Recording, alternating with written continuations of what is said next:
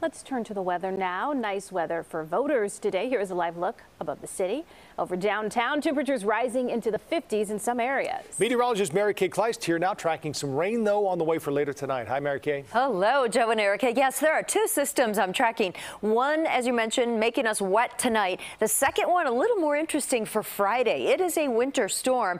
Depending on the storm track, right now it looks like we will start Friday with morning downpours, switch it to an icy mix in the middle of the day, and maybe end up with shoveling late in the day. So Friday, that storm is far more interesting than the one we're dealing with tonight, because I think tonight it's just going to be some overnight rain you may even miss as you sleep. 45 degrees in Chicago. It's 50 in Champaign, 47 in South Bend, Metro Detroit holding at 45 degrees. So that rain is a fast mover. Here is midnight. I think the best coverage of rain will be for a couple hours there around the midnight hour. But notice temperatures keep rising. So only rain here in Chicago with this fast mover. By 6:30, any drizzle starts moving out, and then skies start clearing by tomorrow afternoon. So that's a fast one tonight. We just see the clouds gathering ahead of it at the airport. It's 44 right now at Midway.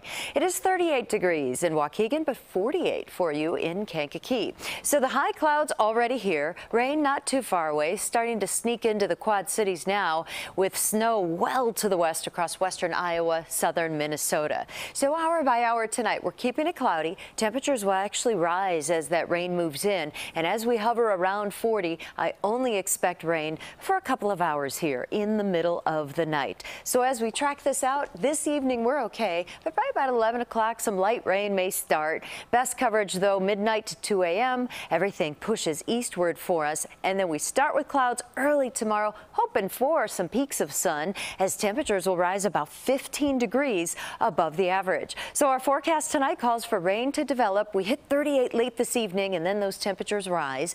Tomorrow we'll see 56, and a front comes through tomorrow evening, cooling us down to 40 on Thursday. But Friday, that's what we're watching, and it all depends on that storm track. As low pressure starts setting up over St. Louis Friday morning, the moisture source ahead of it is deep from the Gulf of Mexico. That all moves into Chicago to start as rain. If this storm stays on track targeting Indianapolis, that would set up a mix for us in the middle of the day, and perhaps that snow accumulation on the back side. It's a little too soon to put numbers on it, but when we look at the two different models we like to look at, this is the European. That shows the heaviest snow from, say, Cedar Rapids to Green Bay, north of us. But the American model lays it out more so over Chicago into the Detroit area. So what we know is that it will probably start as rain and then change it over to snow. So I think Friday, both rush hours will be a mess, but luckily it's just one day, Joe and Erica, because then by the weekend we start clearing out. Sunday's looking nice, 43 with some sunshine. All right. Thanks, Mary Kay.